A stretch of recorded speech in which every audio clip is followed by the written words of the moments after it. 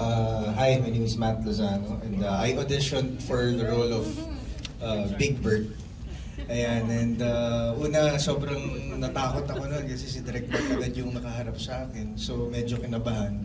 Pero, Direk, prepared naman ako. Kasi nag-training ako before mag-audition. So, at kumain.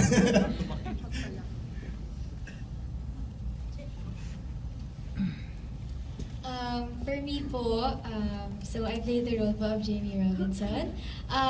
Actually po, wala po sa plano kong mag-audition because, I mean, I saw the project during the New Year countdown. I saw the trailer, the very first trailer po. And of course, it caught my attention. Pero never ko naisip na possible na maging parte po ako ng project na to. Until one day, it just so happened, you know, destiny, na nasa GMA ako on one of the last days of auditions for Jamie. And sinubukan ko lang po. And I never expected po na sobrang magbabago po yung buhay ko because of the show. And sobrang hindi ko nire-regret the day na nag-audition po ako for this role. Thank you. Hello po, my name is Radson Torres po. I'm playing Mark Gordon po here in Voltes 5. And yes, I auditioned din po. I entered this room and it was full of boys na talaga na ang dami po talaga nag-audition for Mark and Steve.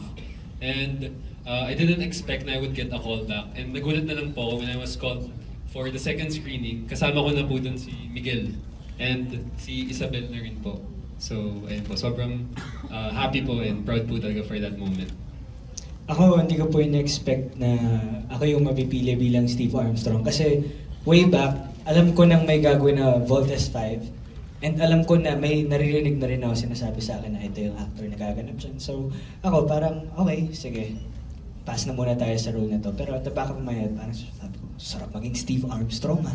Parang isa yun sa magiging pangarap kong role. And then, biglang binalita sa akin na ako na daw yung Steve. Parang ayaw kong palampasin yung big opportunity na yun na binigay sa akin. Kaya ginrab ko na agad na, game, tara, gawin na natin.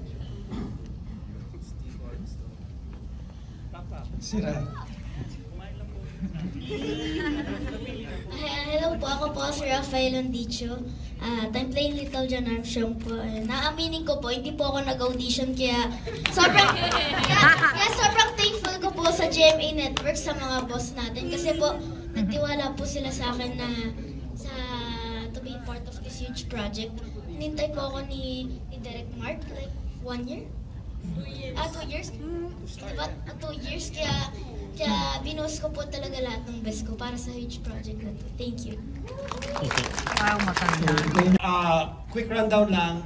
The best thing I could remember is that when I saw Radson in Starstruck, I said, "There's my Mark Gordon." Okay?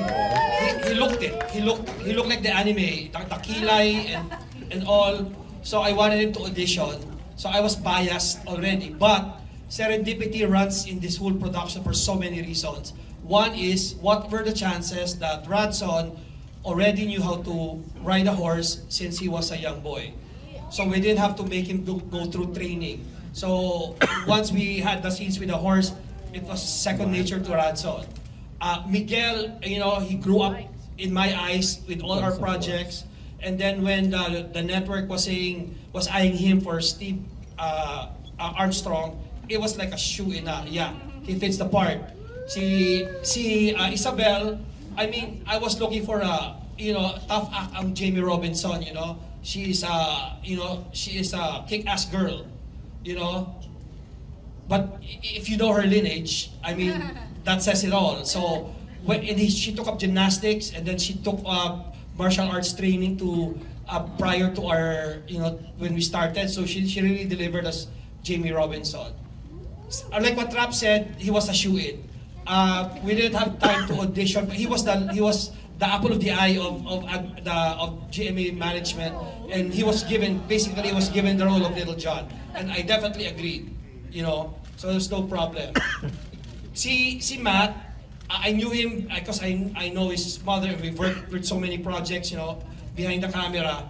But when he auditioned, and I know he was determined and he was training, And he was not a big bird at that time. He was a bit big, but not as hefty as we need.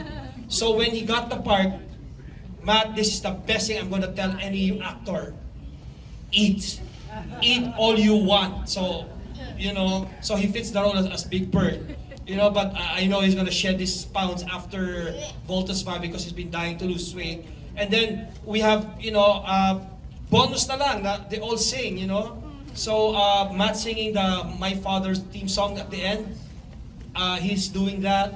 And then we're eyeing Crystal to sing the love theme also. So, you know, they're multi-talented cast. So it was very fun for us to cast.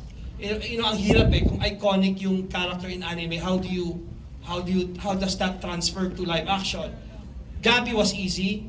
People were saying that Gabby is not old enough to play Commander Robinson. Yeah, but he just has a baby face, but he has how many children already? And you know, and then there was this Japanese reaction video. The minute that he came out, they go Oka. That's the name of General Robinson in the Japanese version. So automatic, they knew. Then Neil Ryan says, the alamat. We like to fondly call him the alamat. The minute that I was looking for Dr. Hook, Miss Helen knows it, I was listening to any other name because I knew Neil was gonna be able to deliver that part for Dr. Hook.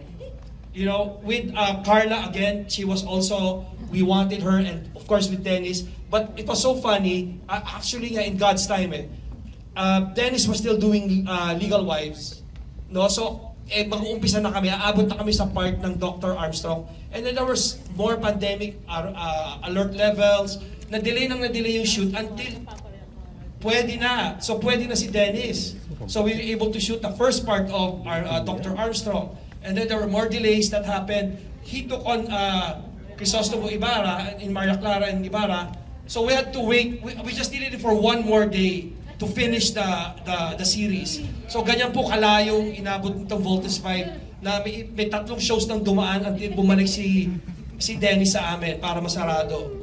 You know, and then Martin again was a shoe-in. The minute that he auditioned for Zardos, I said, oh, hahanap pa ba tayo iba? Ayan o. You know, it was easy. His monologue, you know, it was hard. It's hard to be a bad guy, but people will have to have empathy with you. He was able to deliver that monologue, sure ball. Lizelle was like flirting with me the entire process, so she got the part. You know, she was sexy and also she got the part, definitely. Of course, she delivered with the acting, of course. Carlo, we needed someone tall, and then I didn't want to go too cliche in the anime, dark, and then Goonish type si Draco. So I said naman the Buzenia, especially the elite Buzenian, mga mistiso at mistisa yan. So we got Carlo for the part. Then he worked out so bad before we started. Talagang todo yan, patak na patak yan. Then he saw his costume. Nothing was seen in his body. He said, Ninong naman wala pa lang may kita dito okay, at least you're in shape. You know, and then, last of the principal characters, Epi. Epi was a shoe-in. No other person that in mind also that I wanted to do Zul. And you should see Epi. The chemistry of Epi with these three, ang sarap panoorin ng mga Buzenians. Kaya nga sabi ko you will love to hate them, but you will hate you'll hate yourself for loving them because ang ganda ng chemistry nila.